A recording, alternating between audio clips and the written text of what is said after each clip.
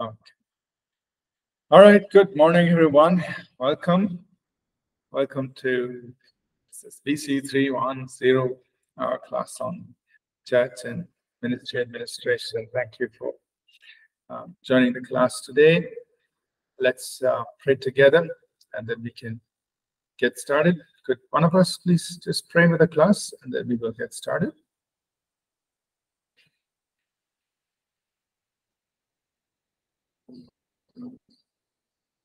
Anyone?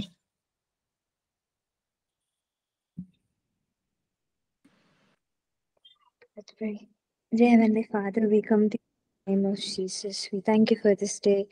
We thank you for the class we're about to have, where we learn about how to administer the church and the ministry that you have given us the responsibility to, Jesus. God, I pray that as we are listening, you will help us to understand on how to handle things in the right way so that we can live life for your glory, Jesus. We bless Pastor Ashish, and I bless every one of my classmates over here. Let it be a good time of learning. Let it be a time where we understand more about you and the kingdom. We give you all the glory and honor. In Jesus' name we pray. Amen. Thank you. Thank you so much. And once again, good morning. Welcome to everybody. So in our course on church and ministry administration, we have been in we started lesson number 7 last week, and we were talking about church staff management, and we were just going through, step by step on how we do things and so on. So let's quickly review, and then we'll take this forward today, look at some new things. I did share some samples of these documents in the classwork section, so you can take it, modify it, feel free to use it in your ministries as a menu, just feel it's useful. So, we said that a very important part of ministry is overseeing, managing the people who are working in the ministry. And the way we are structured here, we have full-time staff, those people who are working full-time for the church. They are paid a monthly salary. Then we have consultants. Consultants are paid hourly, and they can work for us remotely from anywhere. And then we have volunteers. Volunteers are most people from the congregation who are serving freely. They're giving their time, their energy into the ministry, and they're not paid. They are just volunteer time. So we talked about, how do we have a good team of people? How do we all work together nicely without problems, so that the ministry, the work of the God's kingdom can go on well. So we emphasized, first of all, the hiring process. So especially when we are taking on staff and consultants, we try to have a very thorough hiring process to make sure that, before we take people on, they can really fit into what we're looking for. Because if we take somebody on and then there are problems, it becomes a little difficult to say, please, you have to go. It's not working out on that. That's a little painful process. So it's always good to put the effort in the beginning, make sure that people are well suited to. And so I kind of shared with some practical things we do, how we interview people, and so on. And we also do eligibility checks. We do the job offer letter. I shared with you about the staff guidelines and new employee orientation. Let me just pause here. I think there may be a question on the chat.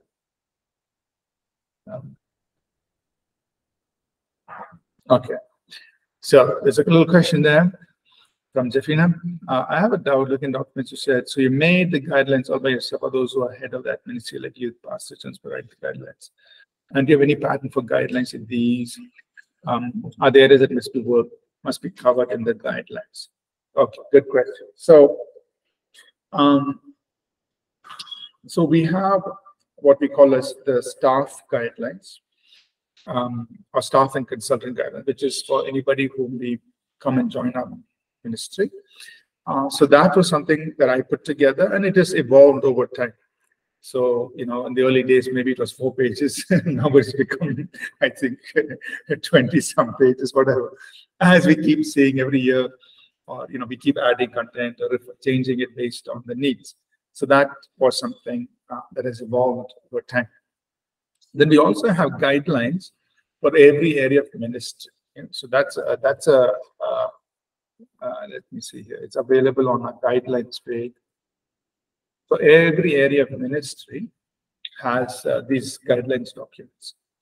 So in some cases, I have written some of them, but most of it has been written by the people who are in charge of the ministry. So I tell them, I said, see, you are in charge of the ministry.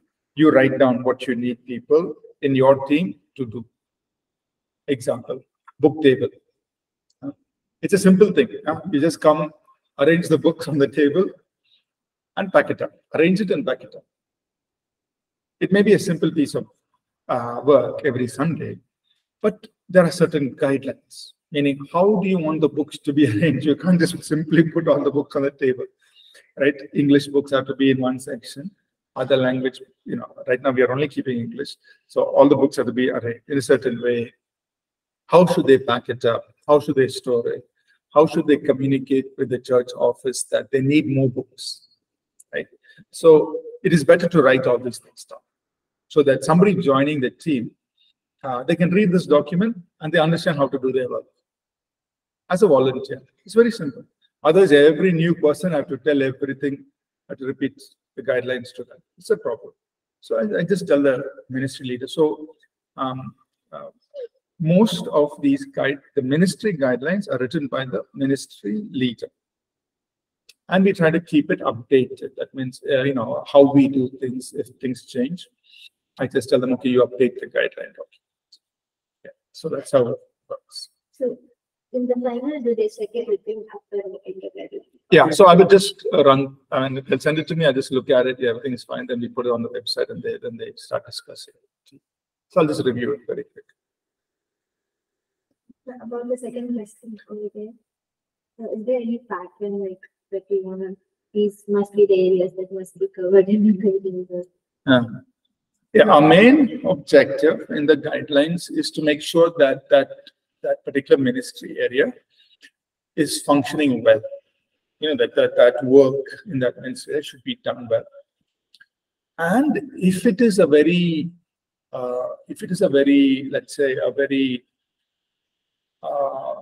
visible ministry, like if it is something that's on stage, example, especially the worship team, right? Then we have to be even more careful because these people are standing on the stage. It is a spiritual. So worship team, life group leaders, ministry leaders, those are heading up ministries. Very visible. That is the standard has to be higher because people are seeing them. Whereas book table is simple. You come, you arrange the books, pack the books, go. Nobody's, they're not paying too much attention at who is doing it. Whereas in the worship team, people are watching. This person is singing, this person is playing the instrument, because they're on the stage for at least 1 hour every Sunday. People are watching, and so people will question their conduct, their behavior, all those things. So for them, we have to be even more careful and say, hey, it is not just how you play your instrument. People are watching your testimony. Now, how you are on the stage and how you are off the stage. People are watching. So for them, the standards will be, the guidelines will be a little bit more strict. Whereas somebody in the backstage, of course, we want everybody to have proper conduct, but we don't necessarily need to spell out everything. Whereas for the guidelines and people who are on stage, we actually spell out, hey, dress decently, dress, because otherwise people come to us. Pastor, this person was wearing this kind of. I'm like, these problems are happening. So we have to be a little careful, in those things. So if you write the guidelines down, as new people keep joining the team, we just say, hey, just go through the guidelines, just follow the guidelines. This is how we want to operate. Okay. All right, so let's move forward. Feel free to ask any questions. So we also talked a little bit about employee compensation. How do you decide on the salary that you have to pay the people? And of course, it all depends on how much each organization is able to pay, and how the organization grows over time. So those are factors. But then we also looked at, what are the criteria, their competencies, how much responsibility they carry, how much leadership they provide. These are things that you take into account when you are deciding on the salaries that you want to give to people. Right? And then the last part that we touched upon was the employee management, which is how do you keep people motivated to come and do the work with passion? Right? It's on page 25. Every week after week, day after day, they come and they work. How do you keep them energized, passionate, keep them full of passion? And so we shared some thoughts on that, and we also talked about some of the demotivators, things that can actually demotivate people. All right, so the next thing I want to talk about is employee satisfaction. So I'll share with you a simple job satisfaction survey. That means maybe once a year. I'm not saying we have to do this very often, but once a year, just to ask some questions in an anonymous way. So people should feel comfortable. They can say what they want. It's not without giving out their name. A simple survey where we ask them, are you happy? Basically, are you happy working here? Or what are the things we can do better? So sometimes people won't come and tell us directly, these are the problems I'm facing. So at least if you give an opportunity where they can say it without feeling I am going to be judged or it's going to be held against me in an anonymous way, that's a useful thing. Now, of course, as I will talk about it a little later, I try to meet with other people throughout the year, like regularly on a monthly basis. Some people I talk every week. Every week we are, constantly talking, discussing things in different areas of ministry. So it's almost every week, surely at least once a month, where we discuss. But I can't do this for all the staff. Only meet with the pastors and the leaders of the ministry. I can't meet with every person, all the staff, volunteers. I can't do it. We won't have time for that. But we do want to get feedback from everybody. Anybody in the organization, staff, consultant, or volunteer, should be given an opportunity to just say, hey, these are some problems I'm facing. These are some challenges. They should be given the opportunity. And doing a survey or setting up an opportunity. The survey is only an opportunity. We can think of other ways, like you can have an open house, or you can have, an email ID that says feedback at APC. So you just send an email. You're welcome to give feedback. So people should know that if I have some concerns, I can speak up and not be afraid. I just tell, hey, this is a problem. Then at least we can try to address it. For example, just 2 weeks back, I think it was 2 weeks back, somebody in one of our church locations, he sent an email. And his email was that he was being asked to do the PowerPoints every Sunday. And he was not given a break like that. No, so it was like he's expressing a concern. So I've been asked, I'm doing this every Sunday. I don't have a break. And every Sunday I have to come and I have to do this. So I was actually upset with the pastors in charge of that church, because it is our understanding that we always rotate the work, so that no one person should feel burdened by that responsibility. That is our normal thing. That's the way we always work. So we don't want to burden one person or a few people with the responsibility every time. We want to share it. And so we roster people, we rotate it. So I was quite upset, like, how come this is going wrong? So I immediately, I spoke to the pastor director. See, I got this email. This person sent an email to feedback. So he gave his feedback. So then I asked, and then we took action. Like we said, hey, give him a break. Let him rest. For at least for next few months, don't ask him to do the PowerPoint. Let him rest. When he is ready to serve again, let him come and say, I'm ready to serve. Then you roster him, but do it in a way that will not be a burdensome to that person. We have to care for the people. We can't just put the load on them and make them, work every week. So in one way, I felt disappointed because we already have a procedure how we work, but in this particular case, it was not being followed. But in the other hand, I was happy that this person could say, he could express himself and say, hey, I am feeling tired. I'm being told to do this every Sunday. I can't do it every Sunday. I'm happy that he said, because only then we could, correct the situation. And so we did it immediately. Within 2 Sundays, we went and we trained some more people on how to do the PowerPoints, how to do things, so that there are more people now who know how to do it and who can help with the media work, so that media work is not only on one person, it is shared.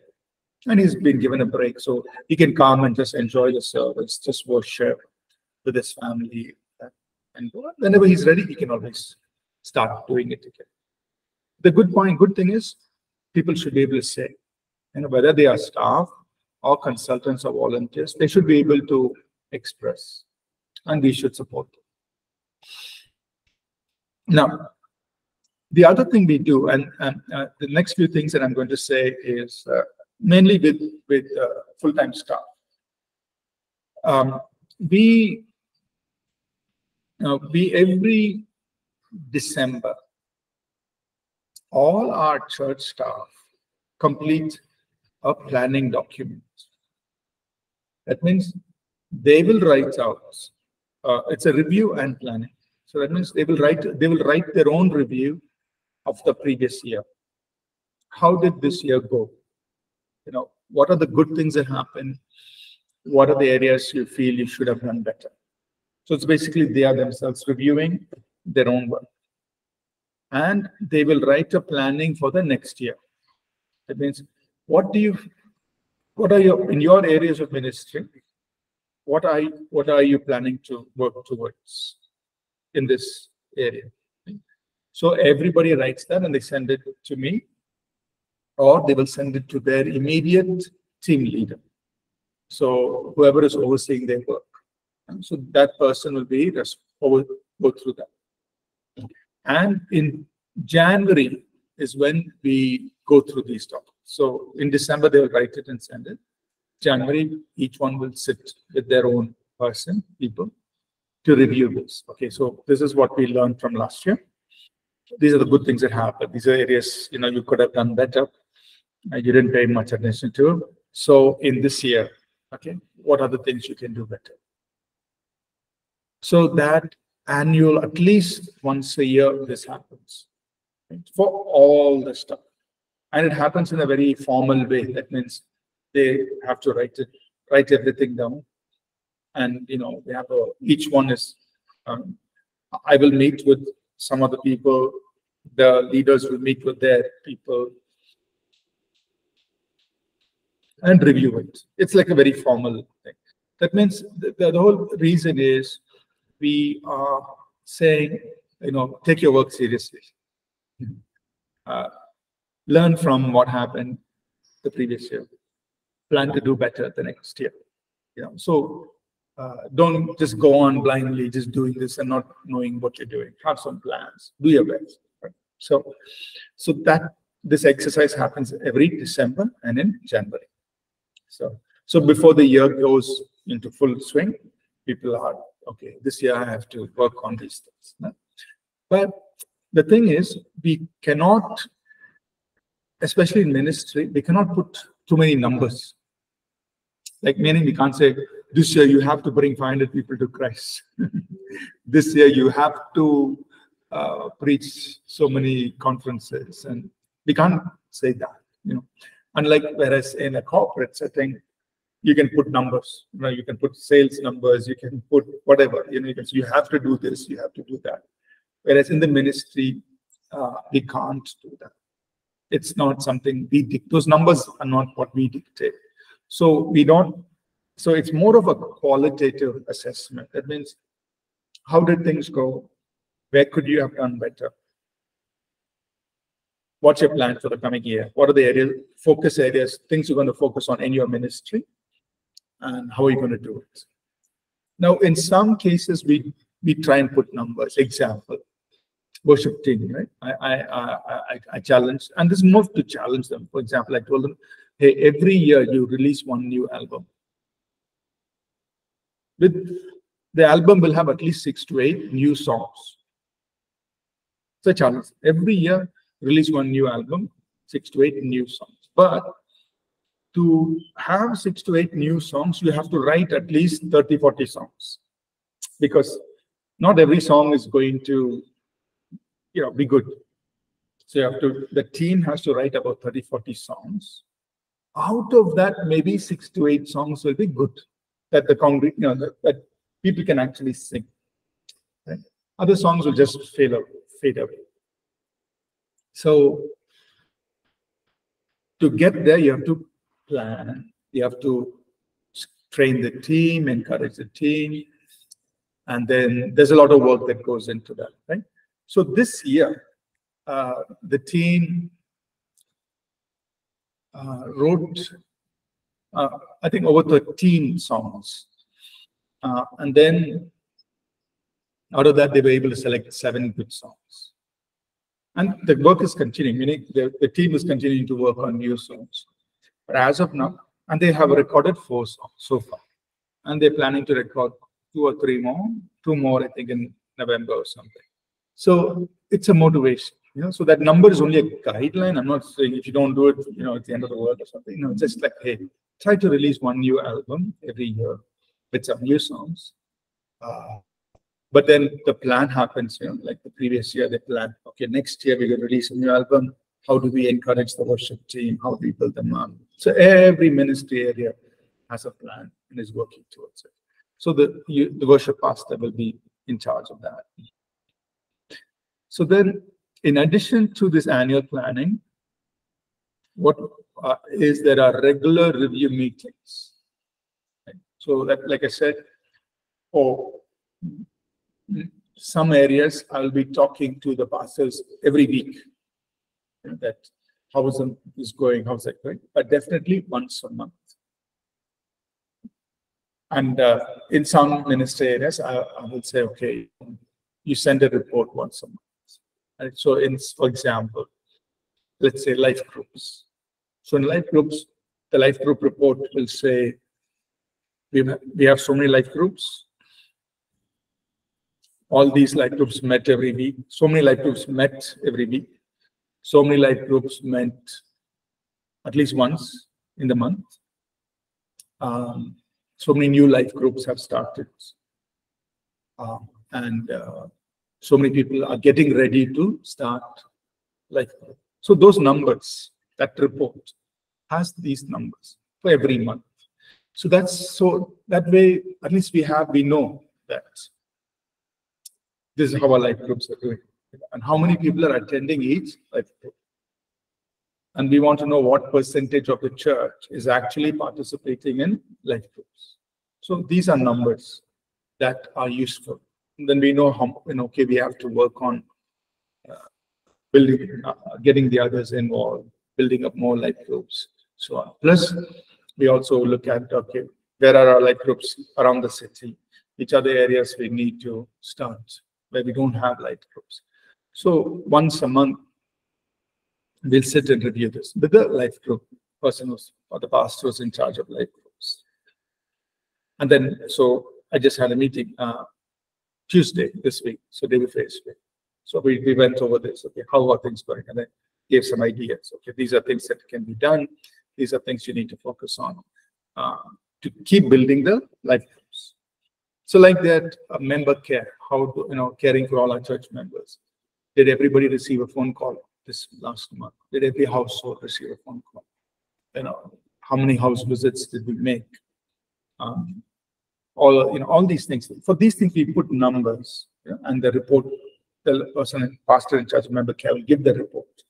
This is what happened. So then we actually know that this is what we are doing. We are not simply saying, just call. We don't know how many calls are made or how many people call, how many people are not called. We don't. So if you don't have numbers, but we have the numbers that we covered everybody this month. Every household got a call, and we on those kinds of things. So these regular review meetings are held once a month to just oversee the administrators, and those pastors will then work with their teams. So I just will meet with the pastors will. Any questions so far? Let me see online. You all with me? Everyone's with me? Any questions?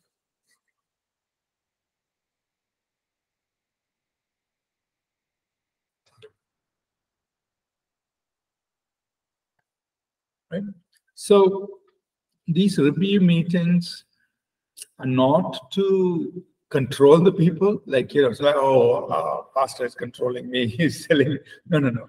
These review meetings are more to make sure that the work is being done, and to actually assess what is being done and where can we make improvements or where are we falling short.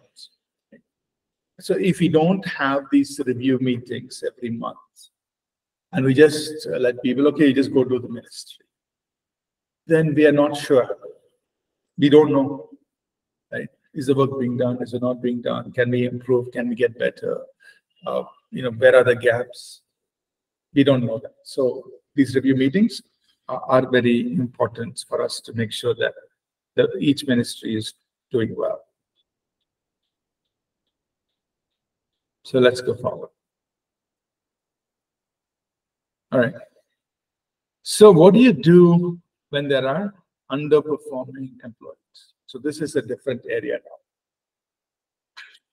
Suppose you have put somebody in charge of a ministry. So, okay, you take care of this. But the work is not getting done. What do we do? Right? So it is actually quite a problem. Because, especially in a Christian church ministry context, because, see, in a corporate setting, if somebody's not doing work, say, hey, fired. You're not performing. We give you one chance with whatever, and you have to leave. Or they can easily find somebody else to do the work. But in a church, in a Christian ministry, it's a little struggle because you want to show compassion. You want to be patient. You want to be kind. But at the same time, work is not being done. This person is, whatever the reason is, right? There could be many reasons. I'm not saying it's always the individual's fault. Whatever the reason is, the work is not getting done. Or it's not getting done at the level at which it should be getting done. Maybe, you want the work should be getting done a certain way. Maybe they're only doing 50%. They're doing something, but it's only 50% or 60%. It's not at the level that it should be done. This is a challenge. Right? So I can I'll just share with you, how we handle it. I'm not saying this is the only way to do it, but so what I would normally do is if somebody's not doing their work properly, or sometimes what happens is a ministry leader, a pastor, a ministry leader, he or she has a team of people. And he or she will come to me and say, person A, so-and-so in their team is not performing.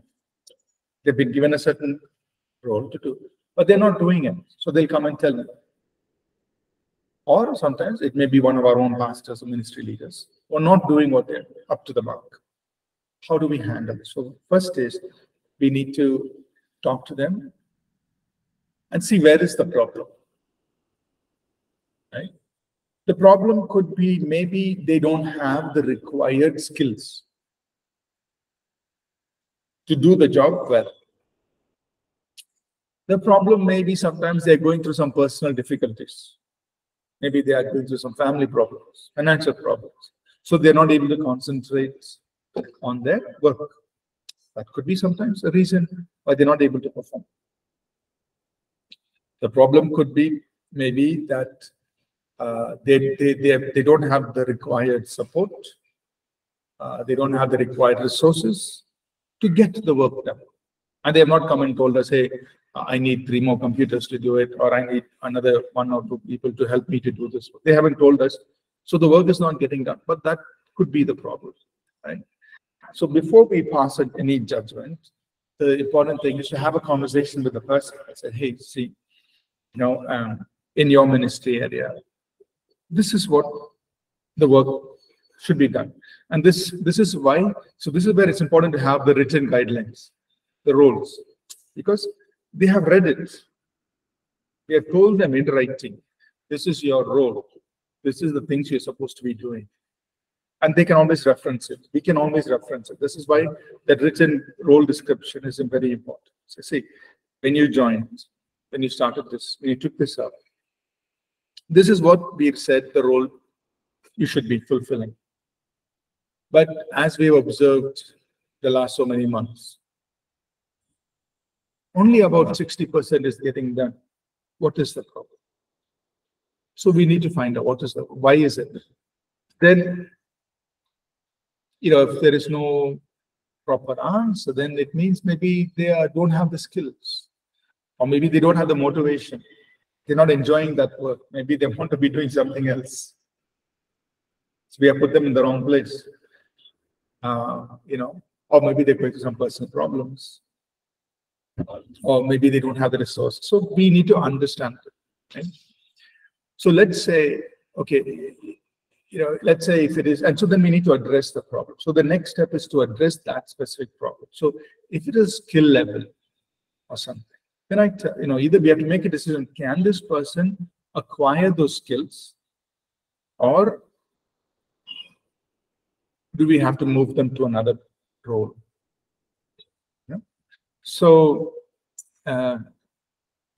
if they can acquire the skills, then it's okay, hey, in the next 2 months, please do these courses, please learn this skill and try to be better.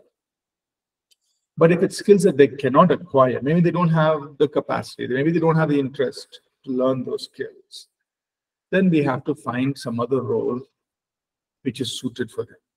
Or if they're not motivated to work in this area, then we have to move them. And we can have an honest conversation. Say, see, this work is very important. We can't keep you here.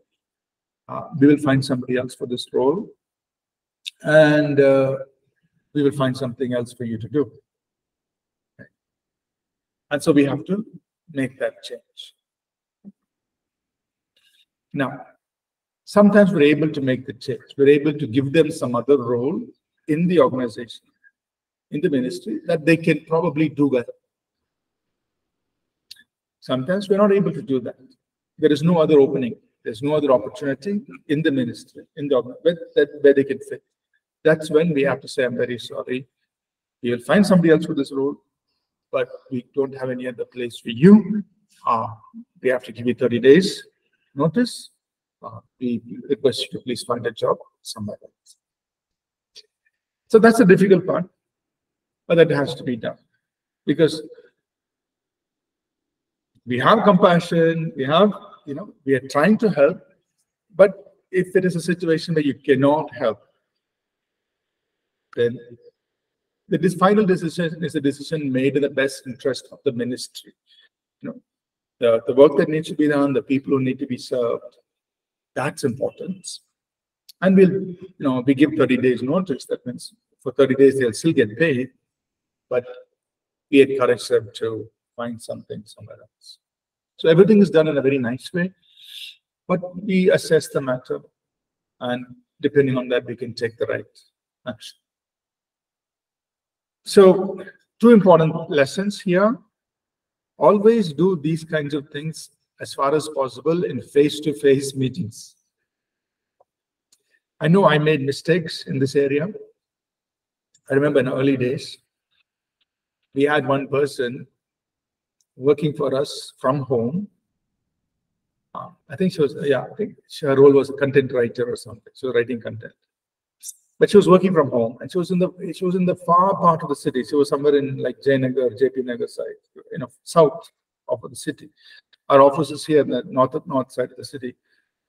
So I was, she was doing the work. Then after 3 months, and these were early days. I mean, I made a lot of mistakes. I saw that she was not doing well. Maybe one or two interactions I had.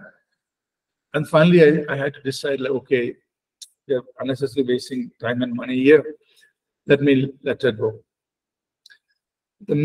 My thought was, hey, she's living in the south side of the city. I don't want to tell her to come all the way from there to meet me in the office, just for me to tell her that, hey, we are letting you go. I thought maybe I'll just send her an email. So I just, politely sent the email, hey, sorry, the work is not up to the mark. And therefore, this is your last date. The usual 30 days notice, and I gave. But she was very hurt by that. She was very hurt. Why? You have to do this by email. My thought was, she's so far away. Why should I tell her to come to the office to tell her this news? I'll just communicate by email. That's when I learned that, hey, these difficult matters, it is better you sit in front of the person and talk. Don't do it by email. Yet there is this convenience. It's very convenient. I can send one email, it's done. But it's a very difficult matter. How will that other person receive it? Or if they have some questions or they want to discuss something, they don't have the opportunity, right? So that's when that was one of my mistakes. And then I had to tell myself, okay, difficult matters, always sit and talk. After you talk, then you put it in an email. Okay, so I also say put everything in writing. That means after you finish discussion, put it down in an email. That is, okay, this is what we have discussed, or this is the decision we have made. So you need to put it in an email so that there is clarity and people don't forget what we have discussed. But difficult matters, sit down and talk. Have a face-to-face conversation as far as possible. Now, if they are living in another city or they're working remotely from somewhere else far away where they physically cannot come, then you have no choice but to do a Zoom call or something, But as far as possible, difficult matters, sit and discuss it, explain it, listen to them. They may have some reasons. Listen, then put everything in writing. And so this is what we have discussed. Okay. So any questions on this? All right, Rosalind, you had a question. Can you give an example for this? Sorry, what was the Pastor, thing? you just shared an example. Oh, okay. Okay, thank you. Yeah. So, I made some mistakes, had to learn through it. Collins, please go ahead, share what you have.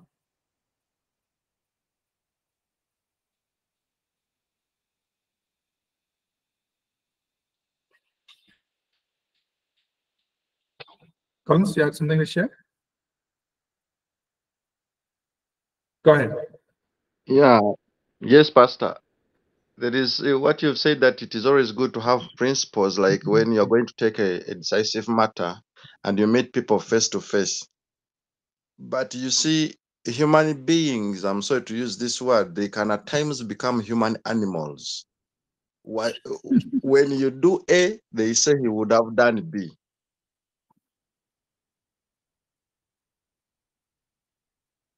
So I think you answered it well, that you must set guidelines that whenever maybe we are going to fire or shift somebody from here and here or whatever the case, we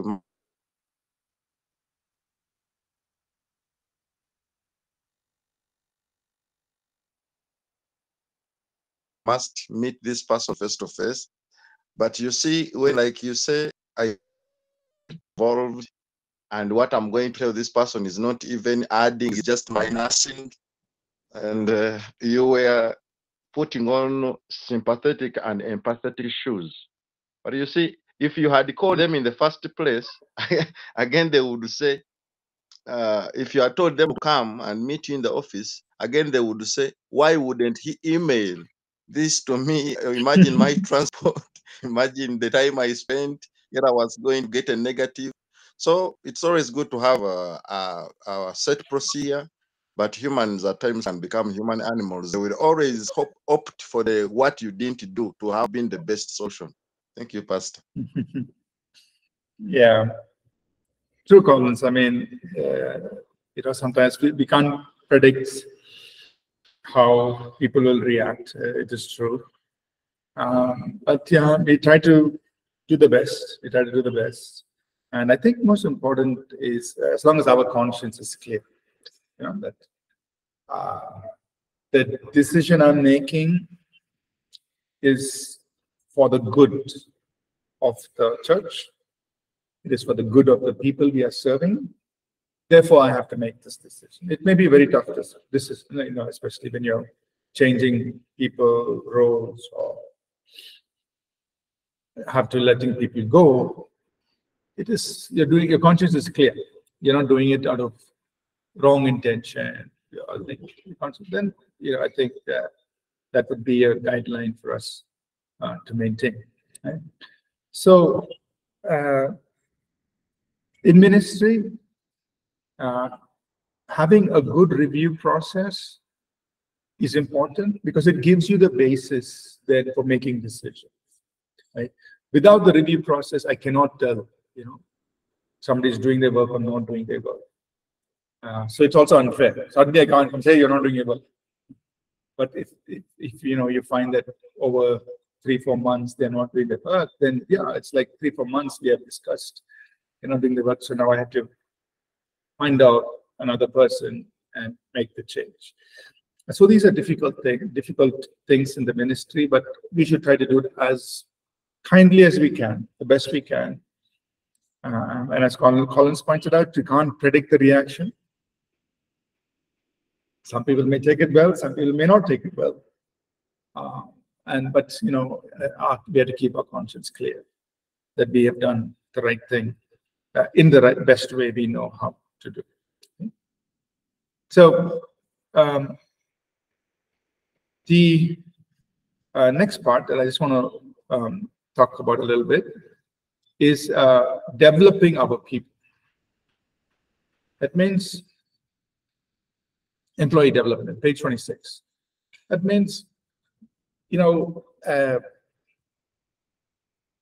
want to make sure that our people, the staff, the church staff especially, they themselves are growing. If they keep growing, then their work will also keep improving. Right? If they don't keep upskilling themselves, learning new things, learning how to, especially now in a city, working in a city, means you have to keep learning new technology, keep learning new things. If they don't keep learning new things and being exposed to new ideas, then what they are doing in the ministry may not keep growing. So we have to think about how do we keep our people learning, developing themselves. So that is something we think about. And of course, depending on their role, depending on what they're doing, we can encourage them. One is they will, of course, get on-the-job training. And we also, every month, we do a staff meeting. So the staff meeting happens on the last Thursday of every month. Of course, part of the staff meeting is, we spend time in prayer and worship, all of that. There's a devotional part to it. Then there is a practical part. The practical part is there'll be a 1-hour learning, a presentation, or something new, something, what we want everybody to learn, that everybody can use or understand in their area of ministry. So things like, how do you do project management? How do you do people management? How do you build your team? How do you, anything that helps them in their work, you know? And so every month there is staff meeting on the last Thursday of the month, the afternoon, we do that. Spiritual and practical. Then on the job, of course, we encourage people to mentor others. You know, so if there's a senior person, we'll encourage that person to develop the junior person. Hey, here's a new person, you know, train him, help him to grow, learn, etc. So there's on-the-job nurturing, training that we encourage people to do. We also, like I mentioned earlier, we provide 10,000 rupees every year for people to do courses. So they can use it however they want, every individual. You can do online course, you can go to a in-person course, whatever. You spend that money for your own development. Right? It's up there, it's there. But if you're doing a course, you have to finish the course, you have to pass the course, show us that you've completed the certificate. Otherwise, people will simply join and, you know, they'll waste the money. So the condition is, you go and complete the course, we'll reimburse you up to 10,000 rupees each person. So that option is there. Or of course, they can do free courses online, all of that. Then we tell them, for our staff, all our training is free. That means every staff can attend at least, I think it's 2 courses, Bible college courses for free every semester, if they want to. That means 4 hours a week they can use for their learning, attending a course, and as part of their work. Right? Spiritual, that is spiritual development. And also our weekend school. So every month we have 1 weekend school on a Saturday. We say you can attend the weekend school for free. You know? And it will be considered as part of your work time. So these are just opportunities we're giving to our staff, saying you can take advantage of these things. They are happening all the time. Anytime you want, you can attend, but it's for your development, spiritual or practical development. Okay. Right. And yeah, let's pause here. I'll come back and I'll take this forward. Right. Finish this up. Yeah. Okay, let's go for a quick break, and we'll come back in 10 minutes, and we will continue this. Yeah. So the weekend school. So the weekend school usually happens every second Saturday, and we have different topics that we cover. Yeah, like healing and deliverance, gifts of the Spirit, inner wholeness, God at work. So different topics throughout the year, and they'll keep repeating every year. Same things, same topics are covered. Of course, the content will be a little bit more enhanced every year, but it happens second Saturday every month, full day, morning 9:30 to 5:30. So people come to the church office and that we conduct. It's more like a seminar kind of thing, but very informal. People ask a lot of questions. We pray, we minister. Okay, let's pause. We'll come back in 10 minutes. Thank you.